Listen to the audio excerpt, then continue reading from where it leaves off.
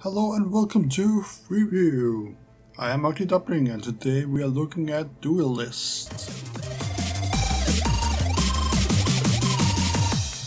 This is a game made by some of the people behind Diablo 3 apparently, and Rogue Legacy.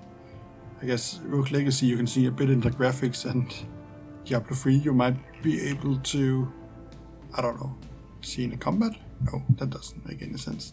I don't really recognize any Diablo-ish thingies in this game, except of the resemblance of Hearthstone. I guess it doesn't. The gameplay doesn't resemble Hearthstone, but a lot of the menus and concepts of the things they have in the game resemble Hearthstone, and I will get into that.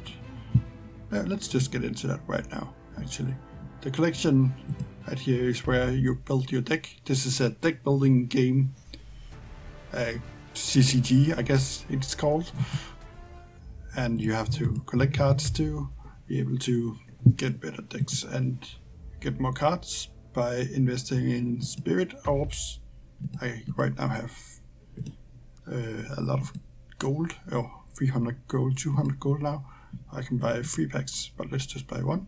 And right here you can see pretty big resemblance to Hearthstone in that you open it and you put it into a box and the pack then opens. You cannot open more packs at once, but unlike Hearthstone you can already, actually Hearthstone you can't see what the rarity of the card is going to be, but you cannot see it as clearly as you can in this game. So let's open all the not rare cards and open the common cards, of course, and open the rare cards. And you can see every card have different abilities, and it's pretty good at explaining actually what the different kind of stuff does. Like flying means that you can move all over the battlefield, but that doesn't really make that much sense to talk about when we haven't played a game yet. So let's, also a thing I wanted to show is that you can craft in this game like Hearthstone. So they have taken a lot of the good things from Hearthstone into this game, and that's pretty great. And you also got quests like Hearthstone. Oh, I haven't completed the daily challenge yet. Let's do that in a second. And in here we have a profile. You can see how it's gone in the last couple of seasons. You can see what your faction level is. As you can see, I've only really played as one faction. And you can here see what your level is in this season and all the rest of the seasons.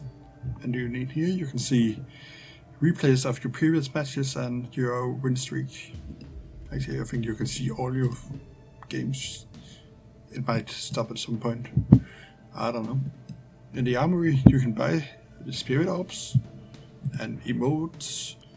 So they also earn money from not only from spirit orbs, but you can also buy cosmetics like these emotes. But I guess you also can do it at Hearthstone, but they have a lot and they seem pretty expensive to me. Or maybe it's because I'm looking at the epic ones. Still pretty expensive, but if you want one then you can buy them.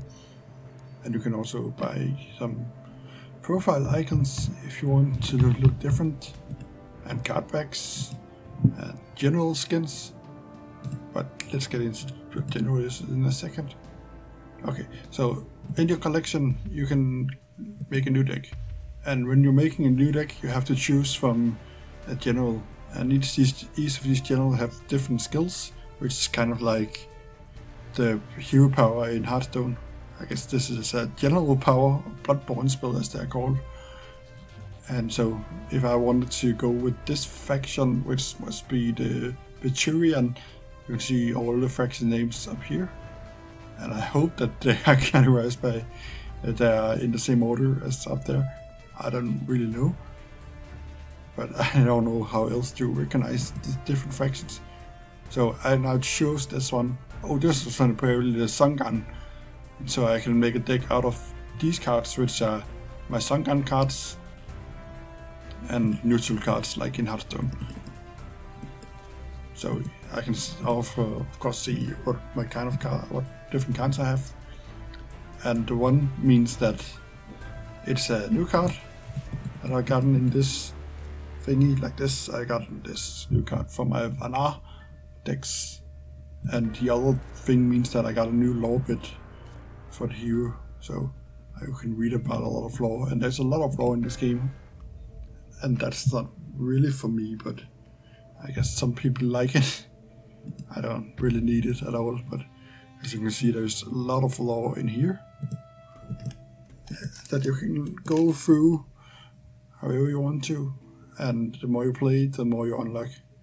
I've almost unlocked all of it, but not all of it yet, I guess. So if you try click on one, you can see in the second one person begins to speak, please. The age of disjunction. Thousands of years before the dawn. Okay, he's fairly slow at speaking, so let's not go through this, but you can get somebody to read it for you if you don't want to read it yourself. And in here we have a map.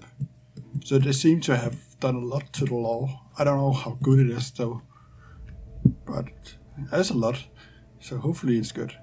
Oh yeah, and sometimes you get mystery crates, but these, it seems like you can only buy these keys for money. So this one is $10, and I don't wanna really do that. Oh yeah, this is a game that had been kickstarted, and it wanted $68,000. Yeah, that's right. But it got $137,000. So it did pretty well. It got more than double of what it wanted. Just exactly double of what it wanted, if I am not wrong in my math. Yeah, it did. And that's awesome, because this game really seems good. You can also watch matches. You can see who's live on Steam right now. Grinch and Envy Bay. Good job, dudes. And you can see bronze matches.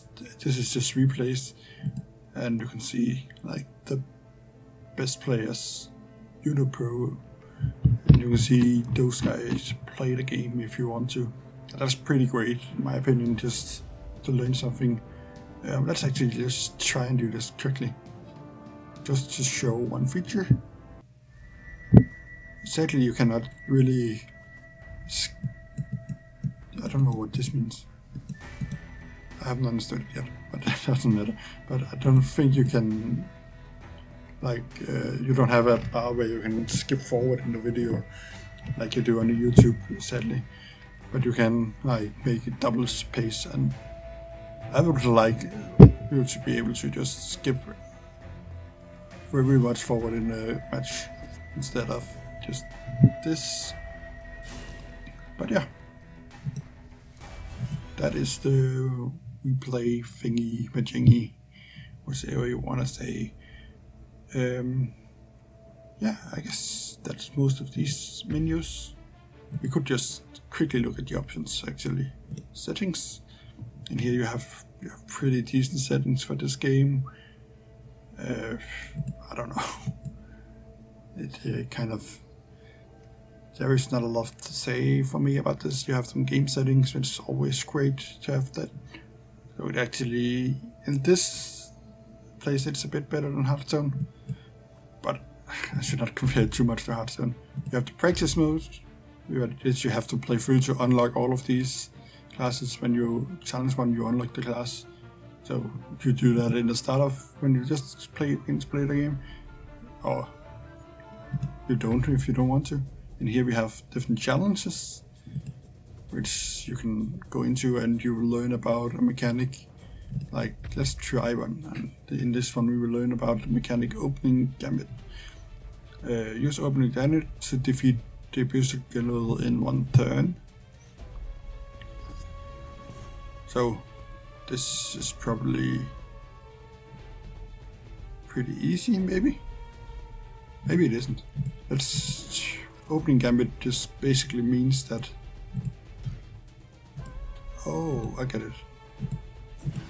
Basically means that you can do something in the first turn. It's like a battle cry in Hearthstone.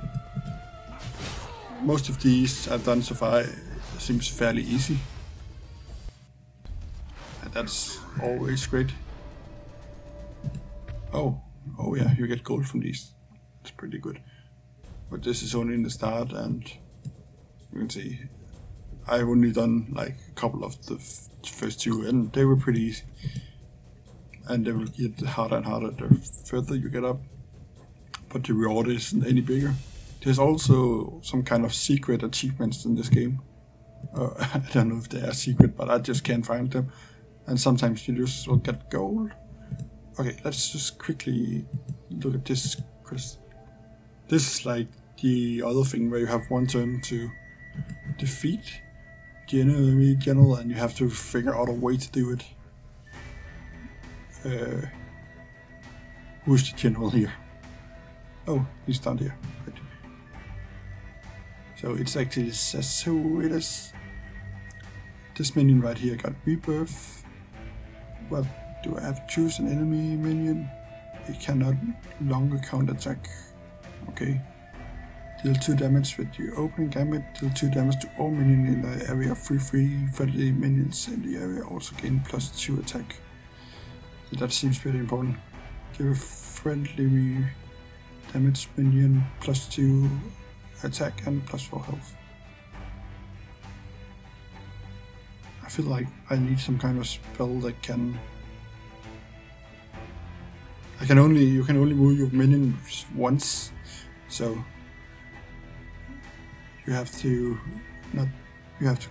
kill those before, I think. Oh, deal 2 damage to all minions in area of 3 feet. That's not enough.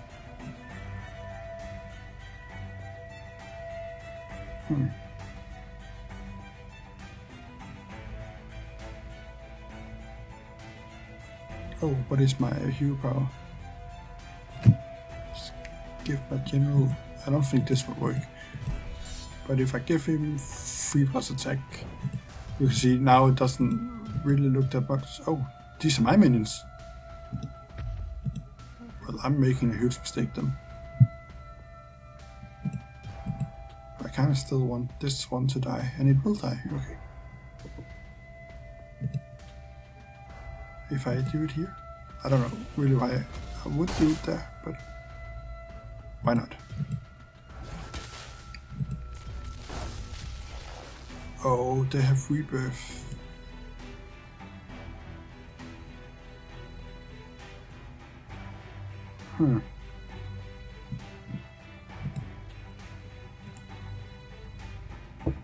That kind of sucks.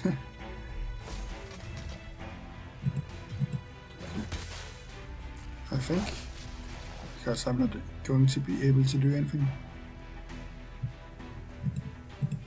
Oh, that also doesn't work. You then has +1 attack. Oh, so maybe I should get rid of that. But okay, you get the gist. I have to try and complete this in one turn, and it's a pretty hard puzzle most of the time. I usually like spend 15 minutes to figure them out, so let's not do that right now. Oh, and I also have a quest to play 4 games with them, and you have to be in the match for a while to be able to do it. This is just the normal lettering, so let's just try a normal match right here with my Lionel deck. I made this myself. I'm not really that confident in it, but it might be pretty decent. I love this commentator. It's pretty cool to do the start to the match. And so right here, like in Hearthstone, you have 2 mulligans, I guess. You can replace 2 cards. And so I want to replace those 2. Okay, so the player on the left, he will always start, and he will start with 2 mana. And the player on the right, he will start with 3 mana. Always. And these orbs in the middle give you 1 extra mana when you place a minion on them. And over here you can have the battle log if you want to see what different thing does. Whenever you cast a spell, deal 1 damage to the enemy general, and those 3 means that it have 3 durability, and it loses durability whenever the hero loses health.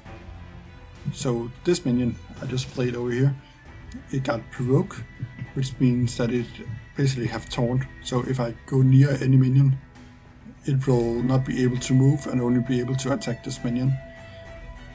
And it also has seal, which means that when it's close to my general standing in one of the squares next to it, the diagonal squares also counts as next to it, so it will get +2. So I need to keep this close to my general. And my general got a hero power, which gives a minion that is nearby him +2 attack for 2 turns. It doesn't say here, but it doesn't matter. Maybe it is actually forever. He got a Bloodborne, which... What? Your opponent's Bloodborne... Oh, I don't know. Can I see what it does? I can see what... Oh, he can teleport. Teleport is pretty good to get away from things. This minion down here have flying, which means that it can go everywhere on the screen. But like in Hearthstone, you can't use your minions on the first turn. Oh, so he's going to deal 3 to that and 1 to my hero. And he's trying to escape from me, I think. Or maybe you can see what he's kind of trying to do. I think I want to get closer to him right now. And also get that, and I want to summon this one in behind because I kind of need him to win. Oh, and over here. I was just wondering if that could... No, I don't want to lose any of my cards. But this over here is every turn you can choose to replace a card from your hand and get a new one. This one got an opening gambit, which means that if I place it next to a minion, I can deal 2 damage to it on the first turn. He went in for my taunt, and you win by killing your opponent's general. I don't really have any quick cards to play right now. So let's try and replace this and see if we can get anything better. That's actually pretty good, I think. Just because right now I can like do this. And give that 3 + 5. This actually can like hit the general, but I right now can win. I'm kind of irritated that you can put decks in closer to each other, but that's just, I guess that's just me that's irritated about that. So you can see every time you hit someone, they will attack back no matter what. You can exhaust them, except for some spells. I should not play this yet. I kind of want to conceal that I have these cards. Yeah, I need to. And as you can see, you have like a certain amount of time to do your turn. I don't know how long, but at some point it will go away. If he hits that now, then he loses his Blood Rage Mask, because every time he takes damage, he loses it. He just attacked with that, right? Oh, great. That's fine. I'm like 1 damage away from winning right now. Because these give my minion... Am I 1 damage away? Yeah, I am. Okay. These minions give plus the attack of the health, so I can give this minion 5 plus 13, and plus this spell I will be able to give 15, and I have those damage over there, so I actually have quite a lot of damage. And because he can fly, he can go wherever he wants on the screen. Right now I just wanna like get rid of these mana thingies so he cannot take care of them. I want to replace this because I'm not going to use that, and exactly you cannot hit the hero with that spell, otherwise it would have looked pretty well for me. It already does look pretty well for me. I don't think I should use this. You can see it's on you have a cooldown. If I use it, so I wouldn't be able to use it the next turn. Just got another provoke minion. It's pretty okay. I really hope that he will try and hit me somehow. Oh yeah, you also have the Duelyst cards, which basically just triggers when it dies. So it's like what is called Death Rattle in Hearthstone. They've taken a lot of inspiration. Also, you get 1 mana per turn. I didn't say that before, I just realized. And so that also is pretty much like Hearthstone. So there's a lot of inspiration by Hearthstone. You can only have 6 cards on your hand. You see how many cards your opponent have up here. You can see how many cards you have left in his deck. And you, of course, you get your cards in the start of your turn. No, in the end of your turn, I'm sorry. Instead of the start of your turn.